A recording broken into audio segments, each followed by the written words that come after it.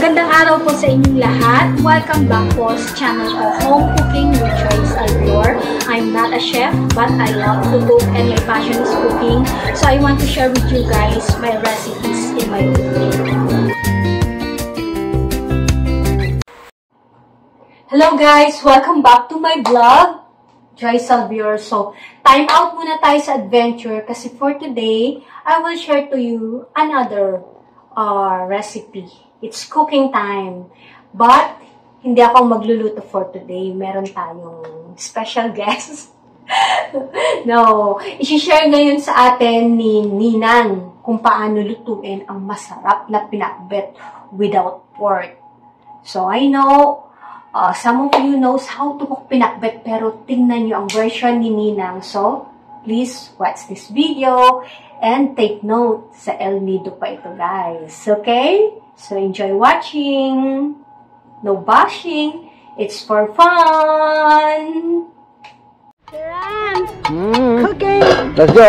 Gulay without meat. Without meat. Pardon, without meat. It's going to cook it with a pain in the ass over here. Pain in the ass? Yeah. Pain in the ass, your daughter that you love so much. Yeah. You know, and he actually put that vegetable in the hot water. Actually, you can eat raw now.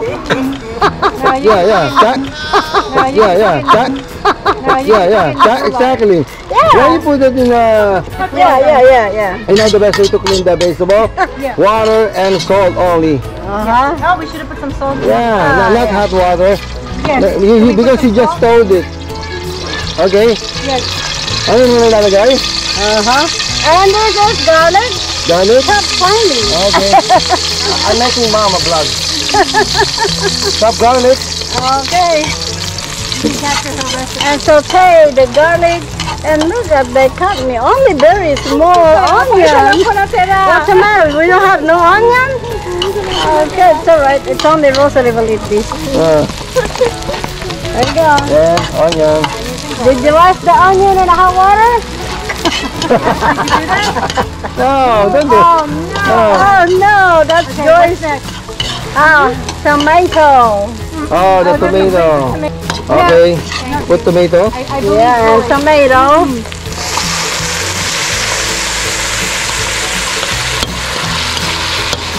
So, ano sunod natin? And put some seasoning, of course. Okay, seasoning. Where's your Salt, patis, or something? no, that will be the goal later. I need hot water. Oh, hot water. Emily. One black. Okay, maybe or make it more. Yeah. Mainit yan. Sa ilalim ang hawak dyan. Hindi, dito lang po kayo mamaya. Yeah, okay. Wait a minute. And I'll put the chicken cubes Chicken cubes. Okay. to taste better. Taste like chicken Oh. because they have no meat. Right. Okay. And where's the okra? Okra first. Yeah, because those are hard to cook. You don't want the okra hard, right? Well, yeah, you mix up the okra in several ways. The okra. Very nice. Yeah. More okra there. Ito sausawan, kabagoong, bread niya ng bagoong. Yeah. Oh. Thank you. Put all the okra here, Rosalie.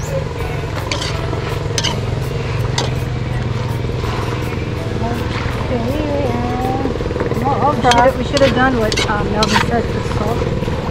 Okay, this one. They said you guys gonna go hiking after you eat. Let's do that. Yeah. You guys, it's crazy. The only thing though, Junior said he doesn't know Oh, that's it. like for sure if it's gonna have any water. I'm a mountaineer, so I can say no to that. No, you're hiking, so you can do your TikTok over there. Oh no, You're the that's not the priority. your friends Your cool friends will love seeing you. Cheeky. That's it. No more okra. One more. Yeah, one more. Okay, put Okay, then hot water. hot water. Burn my hand. You need more? Huh? One more? Yeah. Oh yeah. I will put on the hot. One.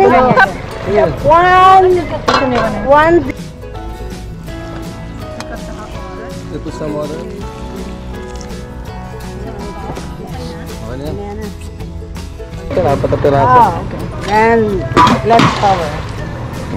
Okay, put string beans. Okay. Nice. Yeah. Wait, lagyan ko ito ng bagoong. Sausawan.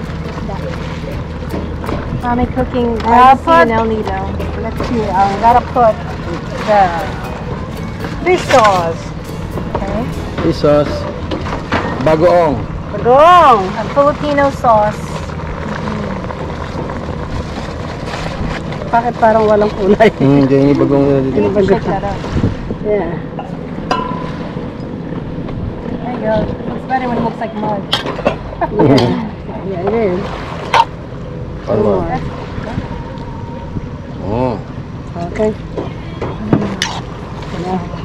Wow. Cover up. Cover up. Okay. There you go. Cut it into pieces. There. Give it a little bit of a kick. Yeah. A little kick. Kick. Put some beer. If you want to kick.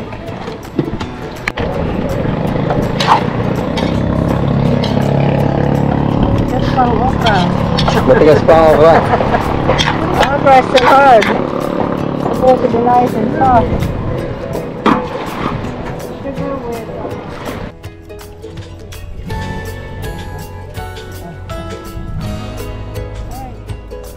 with sila tell them that this is a long eggplant. What do you call this long eggplant? Italian eggplant? No, it's a regular eggplant. Regular eggplant. Maybe because the small one is, I know it's a Pinot eggplant. Okay, next. Go. Chop, big chop of eggplant. Different sizes. Joyce, visible only. And the fish and the lobster. Tapos kakainin niya, small portion lang.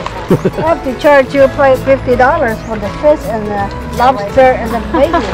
Because those I'll are... pay you with a vacation. How about that?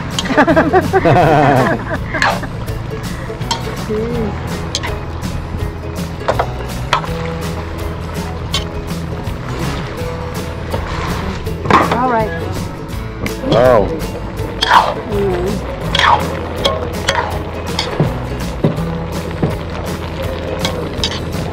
Pwede na yan. Half cook.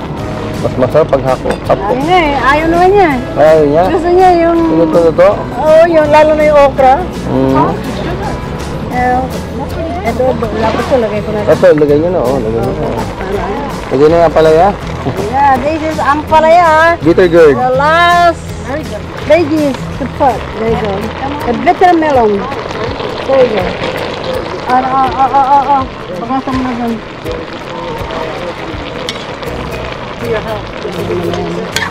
Like and subscribe ka na.